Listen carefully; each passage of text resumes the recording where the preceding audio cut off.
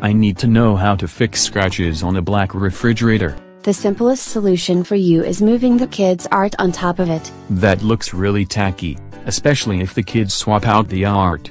I need something to actually take the scratch out. You can take the panel off and replace it. I want something cheaper than that option.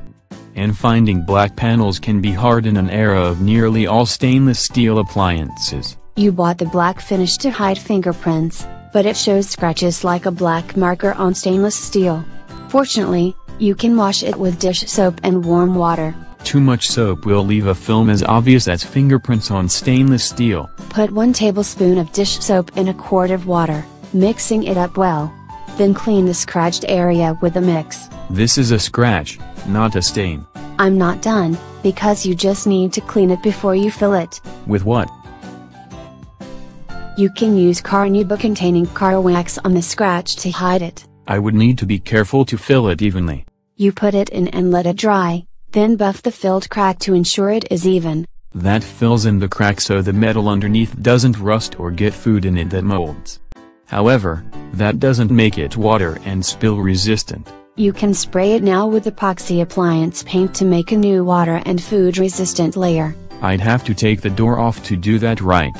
And that's half the work required to replace the door. Take into account that after you dry the door you put it back on, the work level is the same, but this solution costs a lot less. It seems overkill for a small scratch. So use epoxy appliance touch-up paint, let it dry and ignore it if you can't find an appliance paint pen made by the fridge's manufacturer.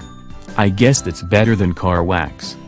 What do I do for that big impact where a kid ran into the fridge and it has those fine radiating cracks? If you have buff scratches from a dent or board impact, you can try to fill in the scratches with carnauba wax and then buff it to make it all even. And put a bumper on the kid's right around car. I'd need to clean it before doing that, and I may need to reapply the wax later too. Just don't use a metal scrubber or harsh detergent when you clean it, or you'll make the cracks worse if not create new ones. Then I can only blame the kids for any new ones.